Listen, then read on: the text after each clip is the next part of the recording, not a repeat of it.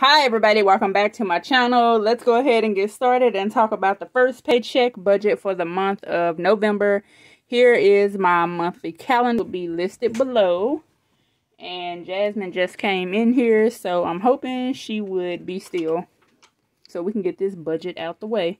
Okay, so Jasmine just came in and she is not going to be still. So let me get her from up under the bed before she starts eating on something that's under there.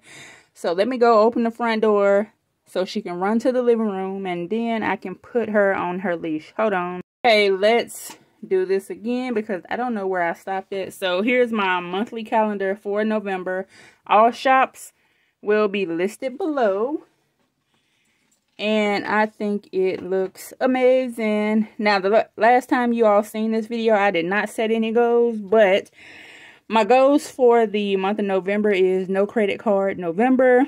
And that just means if I don't have the money for it, I can't get it. Also, I want to eat sweets because I know it's going to happen, but I do want them to be a lower amount. And I also want to focus on savings that are very important. So let's go ahead and get started with the budget.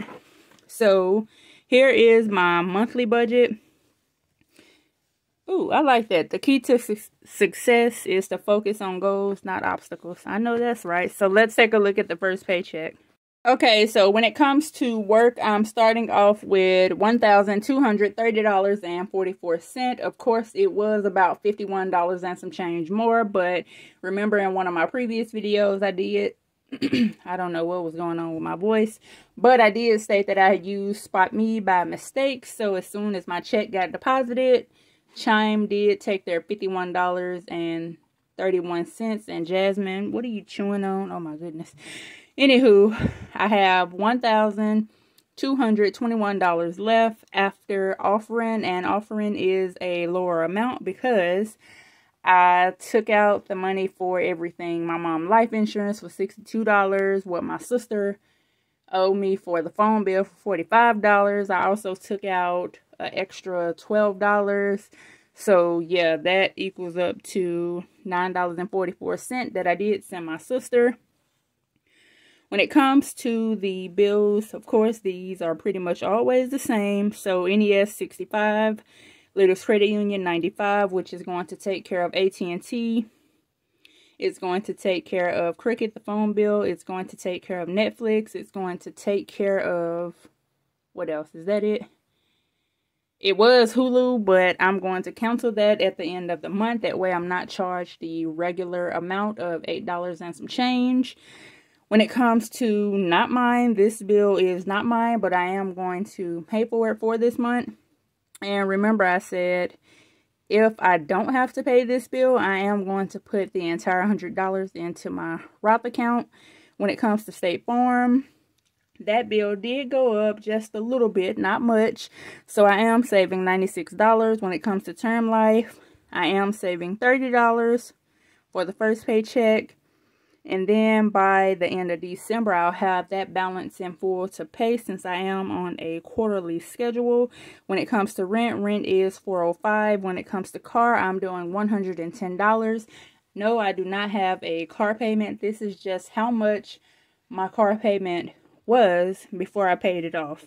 And when it comes to hair, no, it's not a bill per se, but this amount when I go get my hair done on Saturday, depending on my schedule. If not Saturday, then it will be on Wednesday. When I go get my hair done, it's going to cost about $60. So I'm just going to split that payment since I am paying it on my credit card, which wouldn't be due until December, if not January. So when we total those up, we have $881. With $340 left. And let's see where that money went. So when it comes to cash envelopes, we have food for $60. And yes, I know $60 is a lower amount, but if you know, you know. When it comes to essentials, I'm doing $20 instead of $30 because I do have $10 in quarters that I get to use for the washer. When it comes to Oh No, I'm doing 10. When it comes to Travis, I'm doing 10 for him just in case he needed or I needed. When he asks for something at the store, he may not need it at all, and if so, that is good. When it comes to travel, I'm doing 60 bucks. So altogether, that's $160 with $180 left. So where is that $180 going? So for Save It, we have $130, and when it comes to Invest, we have 50 bucks. So the total, of course, is $180 with $0 left. So let's see where that money really went. So I'm going to flip over